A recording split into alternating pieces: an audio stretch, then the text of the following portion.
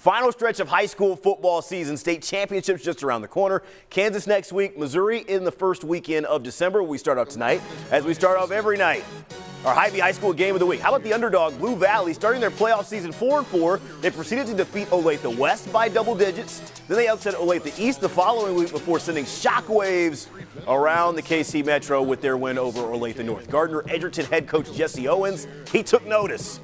Well, just very proud of our kids. You know, their consistency all season long has been pretty cool. I'm proud of the community, happy for our community. You know, we're one high school town, so this means a lot to a lot of people, and we've just got to be who we are and play a good game because Blue Valley is really good.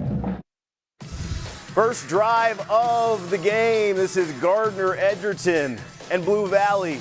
Chris Aleo hitting Jackson Hopper for the big game. Stranger things have happened, Mr. Hopper.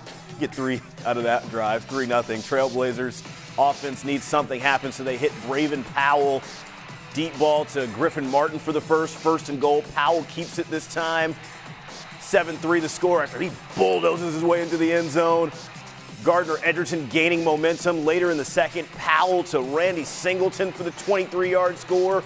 14-3 now, 38 seconds to go before half. Singleton again, but it's pick six. 21-3 at half. Gardner Edgerton goes on to win 35-3, and this is how the bracket looks after that win. They'll move on to take on Derby next Saturday, 1 p.m. in Emporia for the state championship game.